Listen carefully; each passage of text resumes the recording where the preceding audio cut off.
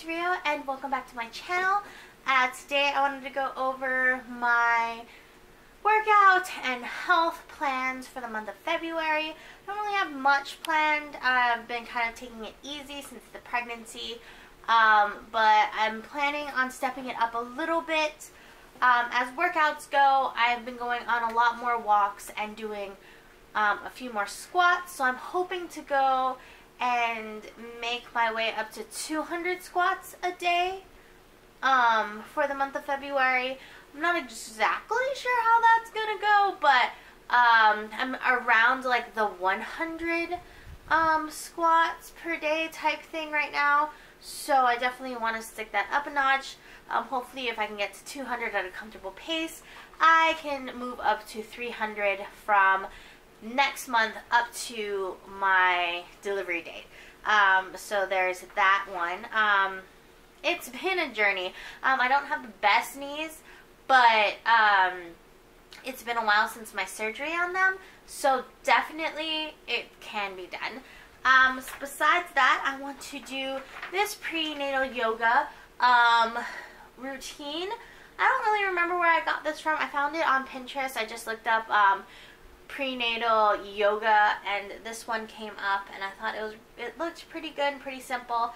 I actually really love yoga. I've done a few yoga routines before, so I just thought that since I am pregnant, I actually should have started this sooner, but since I am pregnant, I probably should be doing a little bit more prenatal yoga type things. Besides that, prenatal yoga, walking, and squats. I haven't done much on the workout front. I know I can't do like sit-ups and exercises on my back for whatever reason, but I think what I'm going to do is look up some more prenatal workouts and pick one of those and add that to my workout routine for the month of February. Besides that, health-wise, everything's going great. Baby's doing fine. The diabetes is working itself out, I guess. I don't know. It's been quite a process. So I figured out I was diabetic like I think 10 weeks into my pregnancy. So I'm not having like a normal pregnancy, like this kind of thing. I've actually lost some weight. It's kind of like I'm losing weight but gaining baby, so my weight's kind of like staying the same, if that makes any sense. So I'm not eating like, I'm eating very healthy. I'm eating a lot more salads. I'm not like, I can't even eat a lot of fruits at one time, so I really have to like spread all that out. It's very strict when you're diabetic and pregnant, so I think I'm just going to be staying the course there. I know I have to change a few things already.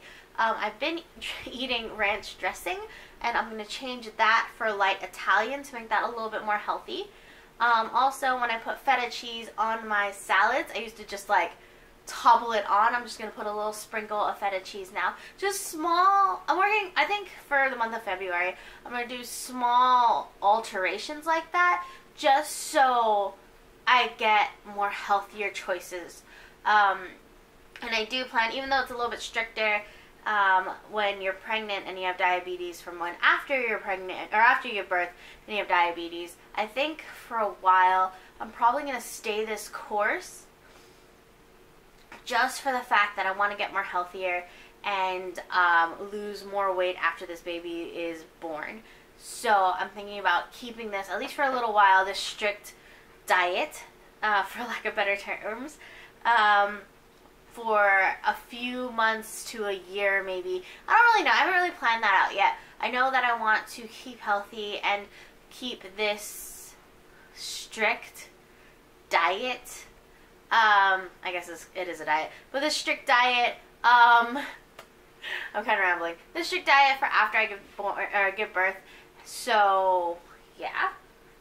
But that's basically it. I hope you guys enjoyed this video. I hope you guys have a great day. If you liked this video, don't forget to rate, comment, subscribe, give it that thumbs up, hit the notification bell. I really appreciate it, and I'll definitely see you guys next time. Bye!